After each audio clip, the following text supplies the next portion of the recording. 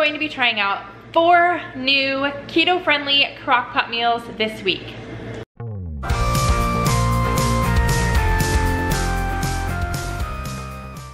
Hey guys, so I am sharing the 4 crock-pot meals that I made for dinner for my family of 6 this past week. We just finished up the 4th one, and I'm pretty sure I got all of it on camera, but when I was moving some files over, I might have lost part of meal number 3, but I'm going to include all the footage I have, and I'll just add some text or something if I lost some of the footage. But all of them are pretty good. I don't know if I would make them all again. I think the last one, number 4, was probably our least favorite. But all in all, I love making crock-pot meals. They are super easy and relatively affordable depending on what all you're putting in it. So I will have all the recipes down below, but let's get into some of my dinners this past week. Crock-pot meal number 1 is bacon cheeseburger casserole. So I've got my crock-pot and all of my ingredients here, and it sounds pretty yummy. I'm excited to make this. So you will need 2 pounds of ground beef. I already have mine cooked. I just use a little bit of salt, pepper, garlic powder, and onion powder when I'm cooking my ground beef. So those are the seasonings I have on that. Then you're going to need half a teaspoon of salt, half a teaspoon of pepper, and then these cans back here, they are both 10.5 ounce. One of them is cream of mushroom soup. The other one is cheddar cheese soup. Then you're going to cook up half a pound of bacon, and then before you crumble it, pull out 2 pieces, because you're gonna need 2 pieces of crumbled bacon separated from the rest. So that's why I have 2 bowls here. And then half an onion, thinly sliced. Mine aren't thinly sliced, but it's a sliced onion. And then 1 to 2 cups of shredded cheddar cheese. I never ever measure my cheese, especially if it's saying just put it over the top. I kind of just eyeball it.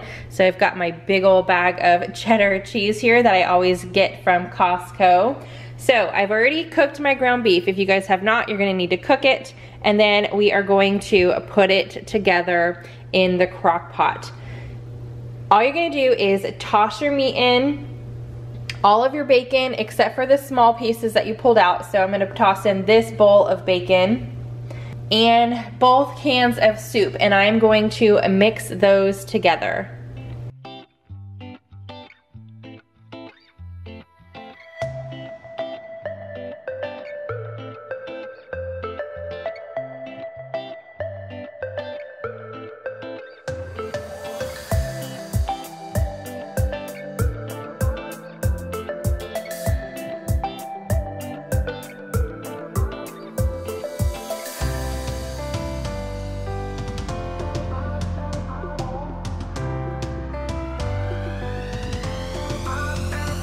Okay, so there it is, all mixed up, and then you're just going to take your onions and layer them on the top. If you have someone who doesn't like onions, you could totally maybe just do half of it, or if all of you guys aren't big onion fans, you could omit them very easily, because I'm just setting them on top.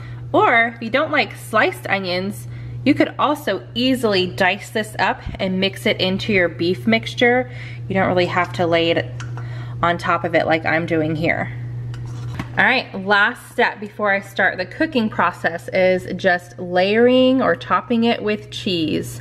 So I'm going to just sprinkle it on top. Like I said, the recipe calls for 1 to 2 cups, but when the cheese is like this, I never ever measure. I just top it to my and my family's liking. So that looks good to me. I am going to get the top on and cook it on low for 4 hours. Now, my crock pot does not have a 4-hour setting for low, so I'm just choosing 8-hour, but I'll set a different timer or just keep a track of the time and check it at 4 hours, and it should be ready to go. Okay, you guys, it has been just over 4 hours, and that is what it looks like. It smells, I mean, I smell cheeseburger.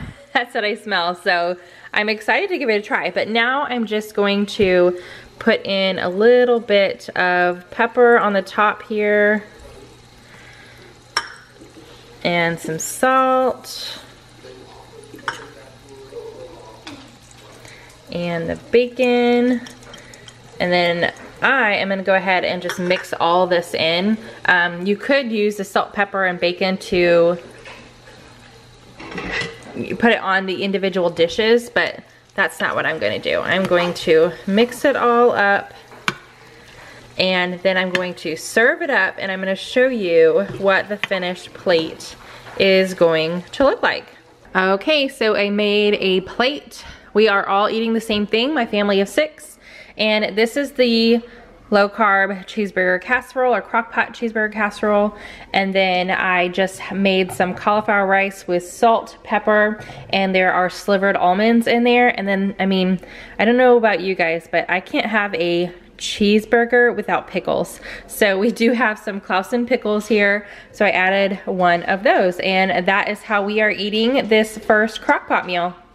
Crockpot dinner number 2 is a very easy taco soup. Again, this recipe is very keto friendly. So I have the recipe that is linked down below. Might look a little bit different, but this is the way that I'm making it just because I didn't want to go out and buy anything extra. I tried to use what I have on hand already just to keep our budget grocery a little bit lower than we would, we normally spend. So this recipe calls for 2 pounds of sausage, but I had 1 pound of sausage, and then I had already had 1 pound of ground beef. So in here, there's 1 pound of ground beef and 1 pound of sausage. Then you need 2 8-ounce boxes of cream cheese, 2 cans of chicken broth, which equals to 4 cups because you need 4 cups, 2 cans of Rotel. I just have, this is the Walmart version, great value, original diced tomatoes with green chilies. It is Rotel, just not the Rotel brand. You need 2 tablespoons of taco seasoning. I buy my taco seasoning in this big one just because we are constantly using it. And then you will not need the cheese until the end. This is everything you're putting in the crock pot, and the cheese is for topping the soup at the very end. But you are going to want some shredded cheddar cheese because you can't have taco soup without shredded cheddar cheese. I mean, come on. So first I'm going to put the cream cheese, the 2 cans of tomatoes and green chilies, and the taco seasoning into the crock pot. Now that I'm thinking about it, I don't really think it matters how you put these things in the crock pot. I was reading the directions and it says to put these 3 things in first, then put in your meat and then the chicken broth, and I'll still put those in that order, but I really don't think it matters because you're mixing it all together and cooking it all together. So I'm gonna go ahead and keep on opening my cans, get set up, and you guys are gonna see me put everything in the crock pot.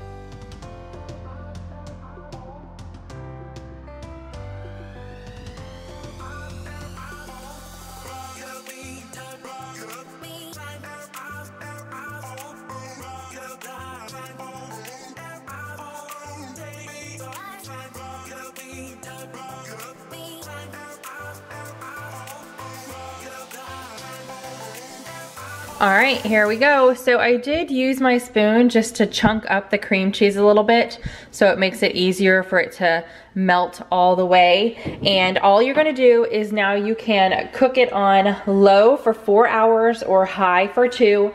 I'm cooking it on low because it is still the afternoon, just finished lunch. So I'm going to do that. I'm gonna put the top on, and then I am going to come in, it does not say this in the recipe, but I am gonna come in and give it a stir every now and then just to make sure that the cream cheese is melting and getting distributed evenly throughout the soup. So I will see you guys when it is ready to serve up. Okay, dinner is ready. I already have a bowl made. So here is what it looks like, and the cream cheese is completely, I mean, no problem. It all melting and incorporating over the past 4 hours. Turns out really good. It smells delicious. So what I did for my bowl is I scooped some out. I have like a little handful of cheddar cheese sprinkled over the top. And this is what I'm gonna have for dinner. Now I do have some chips left over, and since I am low carb, low sugar, I am not going to be eating this because this is definitely not keto friendly, but I do have little kids, so I am going to let them have the option of eating it like mommy, or if they want to maybe crush up the chips and add that in as well, especially because, you know, the crunch does help with when you have little kiddos, just the change in texture. So I'm gonna let them have that option, but overall it smells really good and I'm excited to give this a try. For dinner tonight, number 3 on the Crockpot meals, we are having steak bites, and I do not use Crockpot liners every time, but I'm doing all these meals in 1 week and I'm having Crockpot dinners 4 nights in a row, and I'm tired of cleaning my Crockpot or scrubbing it. So I think with the sauces and stuff, this might leave a little bit that I'm gonna have to scrub, so I'm opting to use the kitchen liner this time. If you guys did not know that Crockpot has slow cooker liners, I will leave a link down below because you can find them on Amazon. Sometimes I have a hard time finding them in the store, so normally I get them from Amazon. They are BPA free, and these ones fit 3 to 8 quart round and oval cookers, so it's pretty universal right there. So I've got my liner in, I've got my Crockpot plugged in, and then the ingredients are pretty simple. You're going to need 3 to 4 pounds of round steak cut up into little bites or cubes. Then half a cup of beef broth. So I already have my broth measured out. I just have that there so you can see which kind I'm using. 1 tablespoon of minced onion, 1 teaspoon of garlic powder, half a teaspoon of salt, half a teaspoon of pepper, and then 4 tablespoons of butter sliced up. So I've already got mine sliced up, so it's really easy to just put it together. So all you're going to do is you're going to put your steak into the Crockpot, like so. Then you're going to pour the beef broth over top.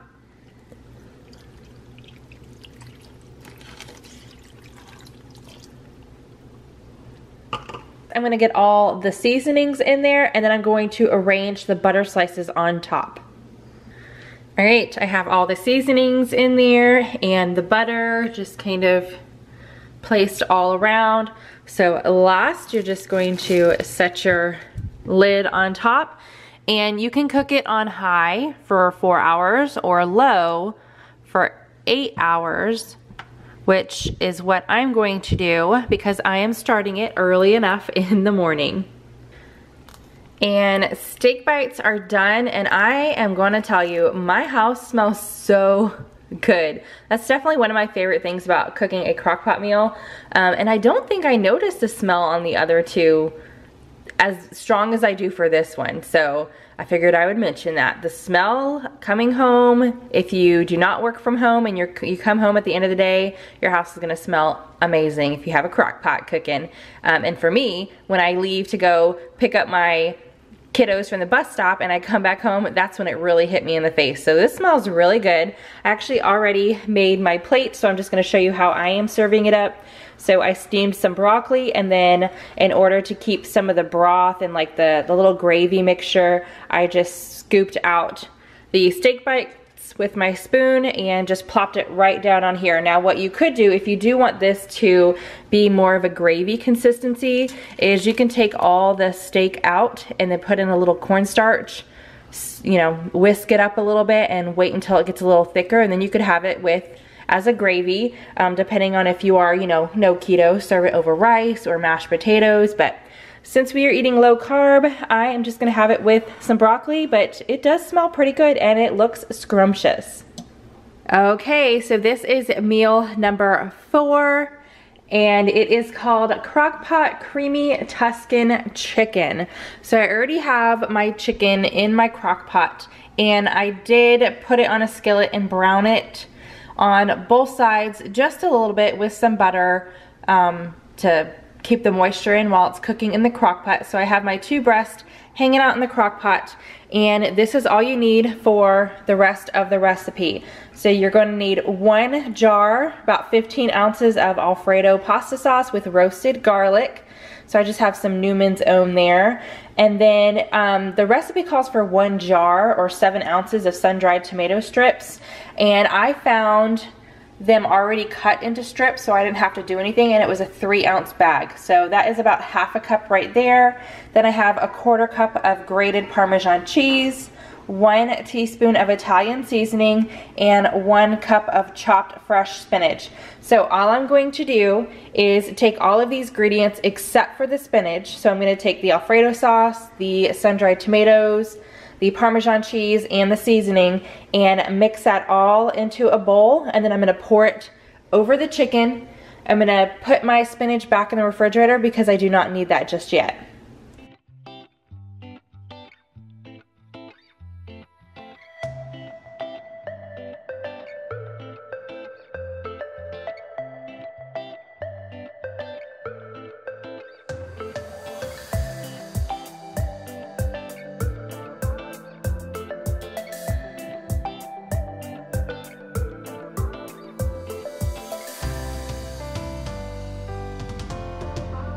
All right, I got my top on. The sauce is all over the chicken there, and I am going to cook it on high for 4 hours. So once this 4 hours is up, I will be back and show you what I'm going to serve this with. And crock pot meal number 4 is served. This looks really good. Now, we have had zoodles before, and they are pretty yummy, but this is the first time that we are having this Alfredo chicken, and it looks pretty good. I was assuming that it was gonna be a little bit more white, but I think because of the sun-dried tomatoes and the spices, it kind of turned a darker color. It definitely cooked longer than I intended it to also, just because I had things going on and I had to leave it in here a little bit longer. But all in all, it smells really good, and I have a feeling it's gonna taste really good also. All right, there you have it. There are 4 new crockpot meals for you guys to try. If you've already tried one of these, or if you're looking forward to trying them, let me know down below. If you guys like crockpot meal videos or me sharing what we're having to eat and all that good stuff, hit that thumbs up button and I will continue sharing them. If you are new to my channel, I would love for you to subscribe. I do quite a lot of cooking videos along with some other things here on this channel. So hit that subscribe button, and I will see you guys tomorrow. Bye.